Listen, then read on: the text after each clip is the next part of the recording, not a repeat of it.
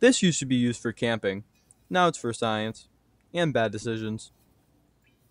Back in the 1940s, Pulsejets powered the V-1 flying bomb. Today I'm building one myself, mostly to annoy the neighbors.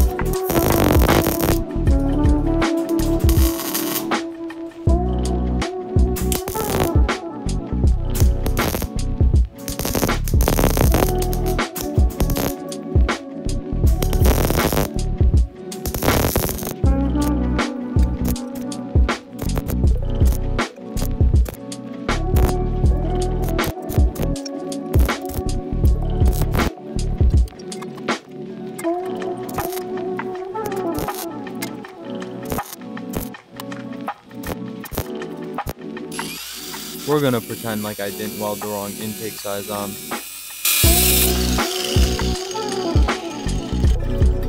See, never happened.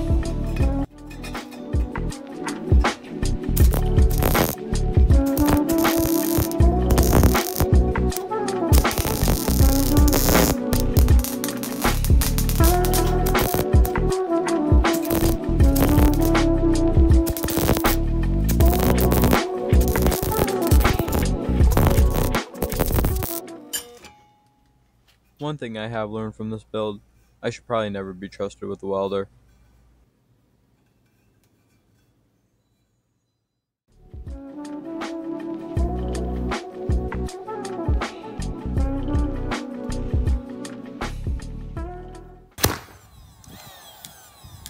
If you got scared there, just remember, my neighbors didn't even sign up for this.